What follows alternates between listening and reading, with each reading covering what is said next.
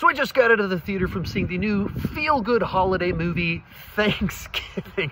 This is the new Eli Roth slasher. It's very much in the vein of Scream. It's a slasher whodunit, except since it's by Eli Roth, it has a lot more crazy and chaos.